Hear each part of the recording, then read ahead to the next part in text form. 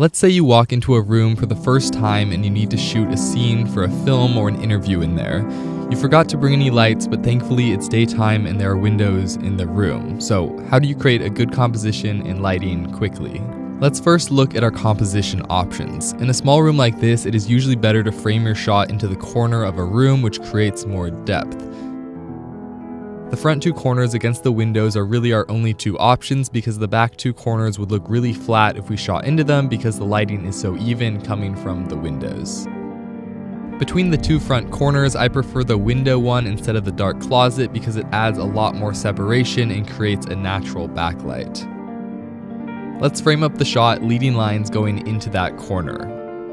Now let's talk about lighting. We have a massive window to camera left, which is going to be our source light. We also are lucky enough to have somewhat cloudy skies today, so that's helping to soften our light. Now we will place our subject. Typically the shadow side of the face looks better towards camera, so we will rotate our subject so that the source light is hitting the side of the face furthest from camera.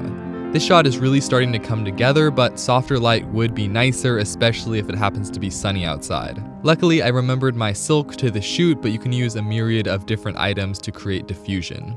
I'll just quickly attach it using a clamp to the window and instantly the shot is a lot softer.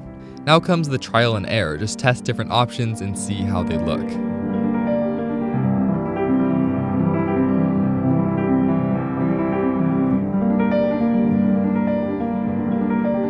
I now have something I'm pretty happy with, but because I added diffusion, the source is now darker, meaning I've had to raise my exposure, meaning that the shadow side of the face is brighter now. And this may be fine for your shot, but I want more contrast. So now it's time for some negative fill, and I don't have anything great, but a blanket and some chairs should do the trick.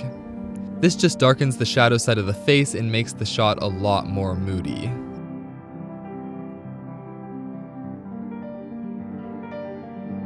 Using just window light, slight diffusion, and some negative fill, I was able to make a small room go from this to this.